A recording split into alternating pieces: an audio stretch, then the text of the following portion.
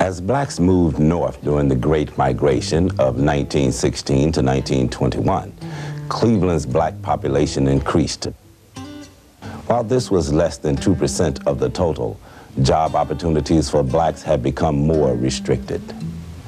New employment in the expanding steel and manufacturing industry restricted blacks to unskilled labor. Traditional black trades such as barbering and catering began to be filled by the flood of European immigrants to Cleveland. Unions excluded blacks from working in the skilled trade as carpenters, masons, painters, and paper hangers.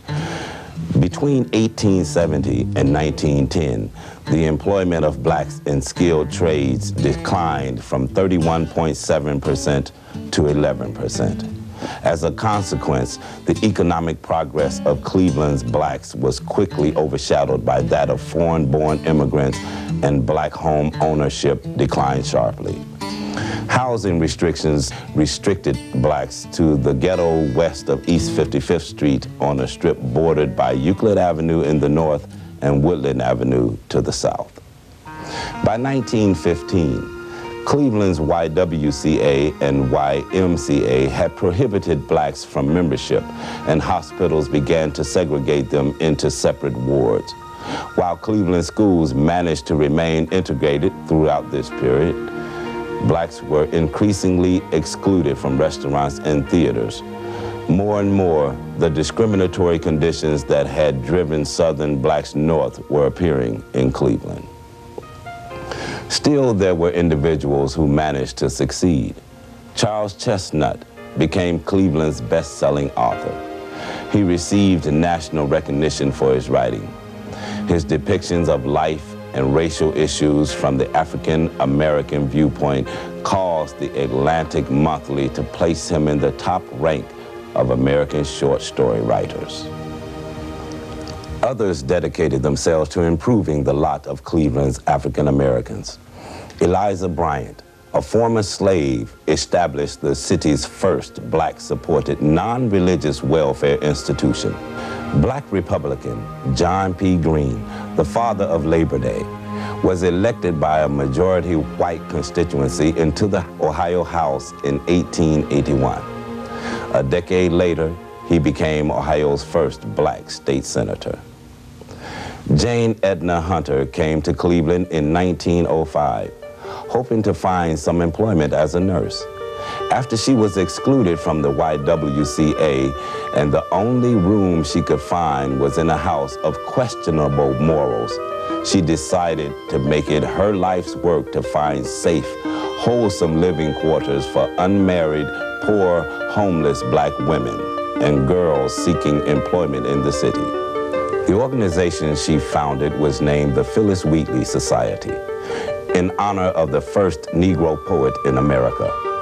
By 1948, the facility had grown into a 9-story structure at East 46th and Cedar, and offered a dining hall, gymnasium, club rooms, a dramatic group, a summer camp, a day nursery, and a music school. It served as a model for other institutions throughout the United States. George Myers, who owned a barbershop in the Holiday Hotel, was a close political ally of industrialist and political leader Marcus Hanna. As a delegate to the 1892 Republican Convention, he cast the vote that led to Hanna's election as a national committeeman and eventually to the nomination of William McKinley for president. Myers' support earned him the promise of a political appointment, which he turned down because of the 35 people he was responsible for employing in his barbershop. When Myers died, the hotel in which his barbershop was located replaced all his employees with whites. Another organization that greatly enriched the lives of black Clevelanders was Karamu House. In 1915, two white Oberlin graduates and social workers, Rowena and Russell Jelliff, bought two clapboard houses on East 38th Street. They lived in 3 rooms in the rear of one of the houses and opened the other as a recreational center for area youth. The neighborhood, then known as the Roaring Third, was filled with pool halls, bars, and other places of dubious entertainment. It also contained almost all the city's black population, as well as a mixture of poor Austrians, Jews, Italians, Russians, Syrians, and Chinese. As more southern blacks migrated into the area, the Jellifs houses became known as the Negro settlement. Their open-door policy of inviting neighborhood people into both houses for classes, workshops, and counseling met with some suspicion. At first, Playhouse Settlement offered games and athletics in addition to art and theatrics. Later, the Jellifs came to believe that the self-expression offered by art and theatrics seemed to bring participants more lasting satisfaction in such a way as to improve their futures. In 1927, the house actors, the Gilpin Players, remodeled an adjacent property into a theater. They named it Karamu, Swahili for a place of joyful meeting. Hazel Mountain Walker, who researched the name, later became the city's first black school principal. In the 1920s and 30s, Karamu was the first theater to produce the plays of Langston Hughes. Hughes was a Clevelander and a major 20th century writer who had been encouraged in his early efforts by the Jellifs. During Karamu's 1948-49 season, the indomitable Zelma George sang the title role in Giancarlo Menotti's The Medium. Soon after, New York producers asked her to sing the role on Broadway. George graduated from the University of Chicago with a degree in sociology. While a probation officer with the Chicago Juvenile Court, she studied pipe organ at Northwestern and voice at the American Conservatory of Music. At the same time, she was supporting 4 siblings. After 12 years, when the last sibling graduated from college, she moved to New York to study black music on a Rockefeller grant and earned a master's degree in personnel administration at New York University. After she married, her Cleveland home hosted people such as Malcolm X, Martin Luther King, Booker T. Washington, and W.E.B. Du Bois. In 1954, George received her PhD from NYU.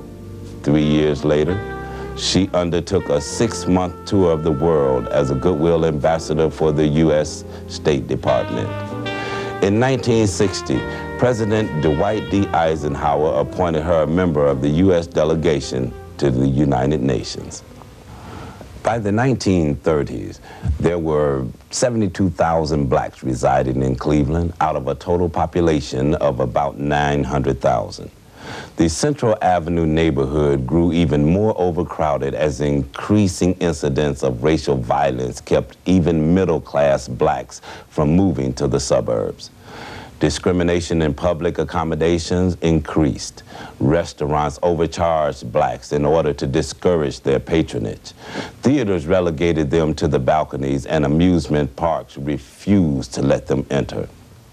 In 1930, Mary Brown Martin, one of the few Cleveland black women active in the women's suffrage movement, became the first black person elected to the school board.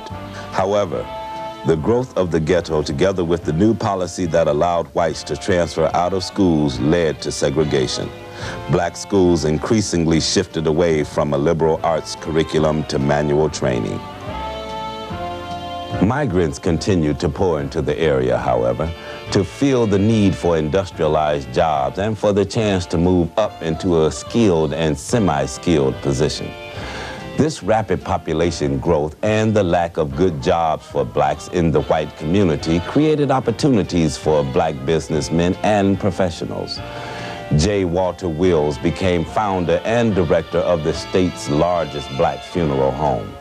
He helped organize the first black business organization, the Cleveland Board of Trade, in 1908.